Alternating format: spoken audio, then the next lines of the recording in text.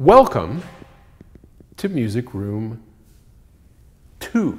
Now this was once Music Room 1, and I say that because in our original video series of building a music room, we only had the one. Later on we had a little one and we called it Music Room 2.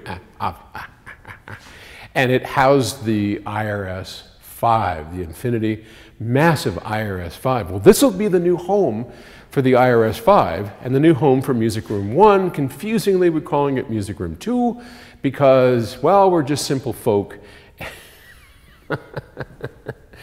As simple folk next to you, and I'll do a video on that as well, is actually the new Music Room 1, then 2, and then 3. So we're upstairs in the new building at PS Audio, loving our new digs, and this is the construction phase of the center, of the middle of the new music room. So it'll officially become Music Room 2, which will again house the fabulous Infinity IRS-5s, 1.2 tons of loudspeaker, currently, in my opinion, the best loudspeaker in the world.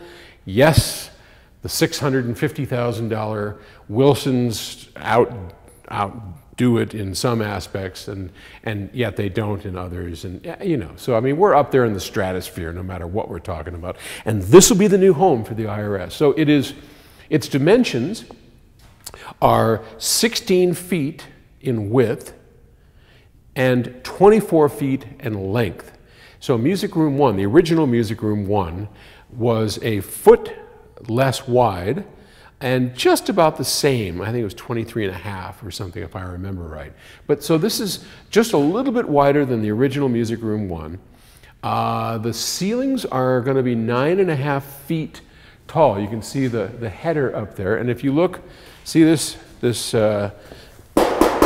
steel girders. Well, they're not really girders. They're not that heavy. It's a type of building material that is going to be used as joists going across for the ceiling. And I'm going to give you an overview today of how we're going to build this, and then as we keep building it, I'll keep photographing as we did last time so you can see what we're attempting to do. This wall is a dividing wall between Music Room 1 and Music Room 2. And what's unusual about this wall that you cannot see right now is that it's at an angle. This wall is skewed this way by 6 inches. So the back of this wall will be 6 inches closer than this point right here. We're doing that so that we have less of a parallel wall for standing ways. What you're also not seeing at this phase of construction is that we're going to do our 45-degree corners. If you look at the older video of how we built Music Room 1, we built these 45-degree angled corners because we don't like the point where they come together sharp, because there you can have a buildup of sound that's unwanted. So you want to, I mean, the perfect thing in here, and I doubt we'll be able to get it because it's so hard and so expensive, would be kind of a rounded wall. Oh, that'd be awesome. But you know, everybody has to live within a budget, and we've already dumped $750,000 into this building, and that's a lot of money. And I was given a budget for the sound rooms. We're not ultra wealthy. We do okay as a company. We do real well as a company, better than most companies in our industry, but we're not, mega wealthy. And so you have to live within your means. I've already exceeded my budget for these 3 rooms by twice. And I'm getting grief from our board of directors. It's like, McGowan, stop. Because you could go bananas, you really could. Anyway, so you'll have the 45-degree angles, then the straight across roof. Now, and I'll show you when this goes in. One of the tricks that we're doing in this room that is really easy to do in any room, and if you don't know this trick, you need to learn it, because it's It's easy. If you're any good with a saw, you can do it. And that is to use crown molding. And it's actually a 45 degree at the point where the wall meets the ceiling. And then it's that same 45 degree angle that we're going to put in over here along the wall. But it looks cool. When you walk in, you wouldn't know, but it gets rid of the slap echo. Right now there's a, I don't know if you can hear it, but it's going to get rid of that. So crown molding all the way around, and then corners and two walls, actually. So on one board, there's actually two walls. So music room 2's walls are here and here, and you can probably see that there's another stud, but it's pointing out here, and it's pushed away by the 2x4, and that's for the other wall in music room 1. So these are completely isolated walls, and then we're going to double sheetrock here. So we'll have 5/8 inch sheetrock doubled, so whatever, 10/8. So that would be 1.25 inches basically of sheetrock to try and keep the sound down. And then in here, all kinds of insulating material. We're at the point right now, and this is a commercial building, so we have to have sprinklers, but we're at the point right now where they're finishing up the wiring. So the first thing the electricians did is they came in here and they put in what we would call our courtesy lighting, okay?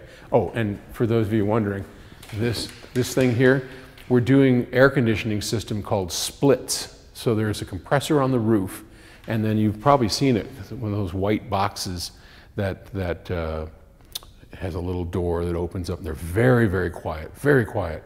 And so those splits are going to cool and heat the room quietly, and we'll have individual control for each one. So this is from the compressor.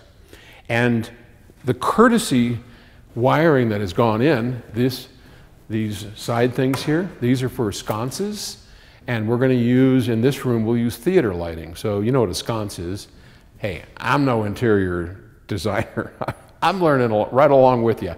So a sconce is a wall-mounted light, and what we're going to have is all be LED. And that way we'll be able to effectively lower the lights in here to make a really cool mood within the room. So there's a row of lighting going around here. You can't, we haven't put the joists in, I'll show you, but then we're going to do 2 rows of can lighting, and each can will be tiltable by 30 degrees, so we can point it where we want. And then here will be a gimbaled lighting that'll point down on some yet to be determined artwork back here. So when you're listening to the image, and the image will all be back here, the sound stage will be back here, speakers out here, sound stage back here, you want the eye to have a center piece to focus on. It actually helps the illusion that stereo systems make of a sound stage. So having a nice piece of art at the exact proper level is one of the secrets to building a really cool high-end audio system, because the illusion, and let's face it, we are trying our best to create an illusion of musicians and a symphony orchestra in this room. And we do that with great electronics, with a great set of speakers, a room conditioned properly, and then a few tricks, like the speaker, picture right here in the back. So the gimbaled lighting is going to come down and shine on that, and we'll be able to adjust that just perfect. And then you've got your speakers about 1/3 of the way out in the room, woofer towers back here, and then seating will be back here, just like we had in the old IRS room. So that's where we're at right now. Electrical. Courtesy plugs going all along the sides. When I say courtesy, they're just there because it's cheap now to put them in, right?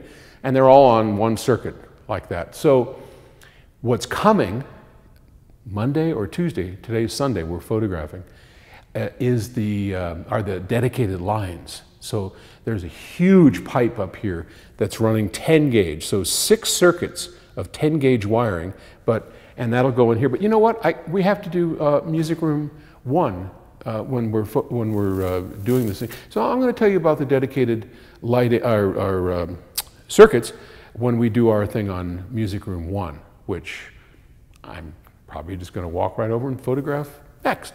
All right, we'll keep you up to date on how this is going, and you should see some new videos quite soon. Thank you for watching.